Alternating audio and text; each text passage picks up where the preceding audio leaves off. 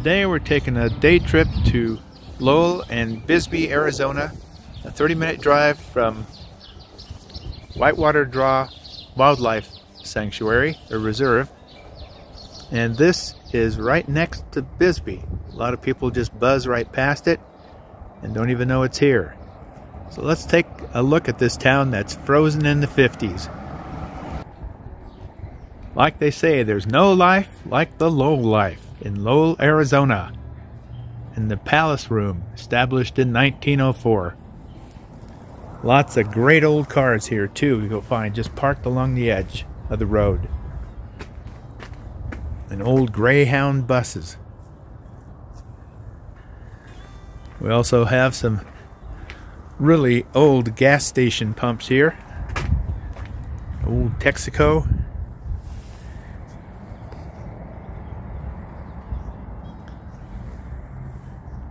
These are something else.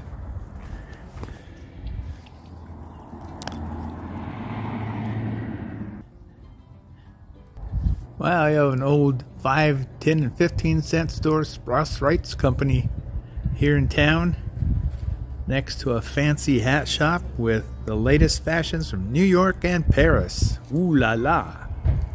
Just had a great breakfast at the Bisbee Breakfast Club here in Lowell. Had a delicious Reuben sandwich, just fantastic. So we're gonna explore more of Lowell here before we head on up the road a bit to Bisbee.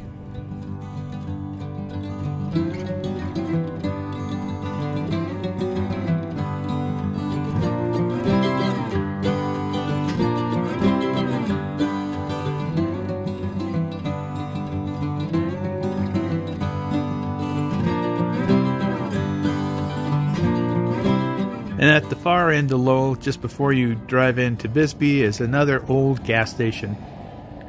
The cost of gas on these pumps was 34 cents a gallon. Ah, the good old days. And here is the huge open mine pit between Lowell and Bisbee. This thing is huge. If there was huge earth-moving trucks down there, they'd seem like specks. And right up in that gorge there, if you can see some of the towns, that's Bisbee, up there in that gorge. That's where we're heading next.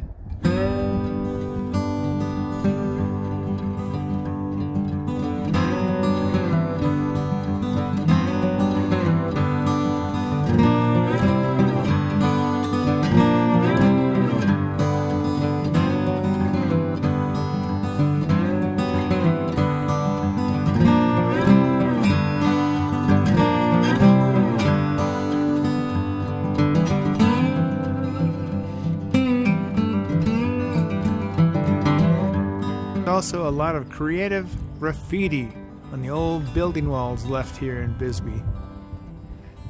Everyone expresses their creativity in some way in this town. This is one of the quirky little alleyways between streets as you go up the canyon here. It's all artwork on the wall all the way up to the next street. This is just a little bit of the art wall in this little alleyway going up to the next street. It's one way to add art everywhere.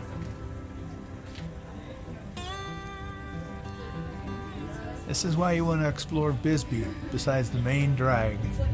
Get out, spend a couple hours just wandering down all the streets.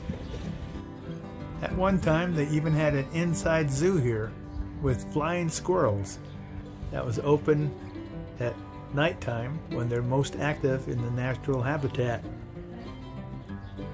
But they were all taken elsewhere in 2011. They even have a doctor here in this aisleway that has a surgery room. I wonder if those lights mean good or bad things. This town is just built in the ravine on the cliffs.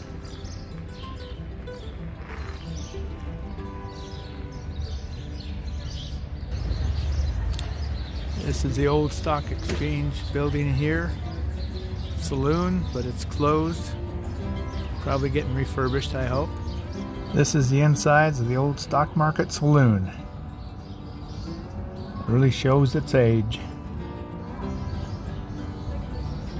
Up there, that white building, 1904. A lot of old buildings up here. As you can see, there's buildings even going up the cliffs here, out of the ravine that is Bisbee. You do a lot of walking, that's for sure. We have Hotel L'Amour. There's Hotel El Dorado right above that. A lot of bars and hotels here. A lot of places just tucked into little bitty buildings, in between buildings. It's like one of those Russian dolls, one inside another. You never know what you're gonna find. Here we have a sculpture playing the flute in the garden. All kinds of artwork here. If you go further up the ravine, there's a huge old hotel there. But roaming the streets, you can explore and see a lot of quirky things. Some are steampunk devices, very creative and imaginative. And some are things from probably a circus that went through town 100 years ago.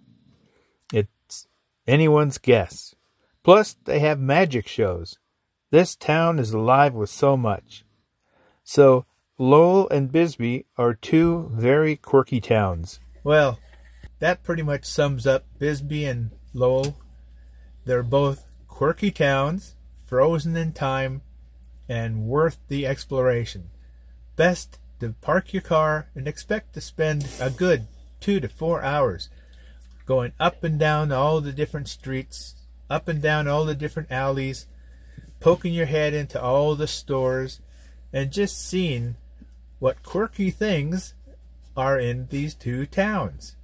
They have great restaurants, coffee shops, bookstores. They're alive with, well, just about all kinds of things. They're creative in artwork and in cooking, and they have a variety of interesting things, I think, to meet anybody's curiosity. So, as the girls and I always say to you, we wish you happy trails and woof woof.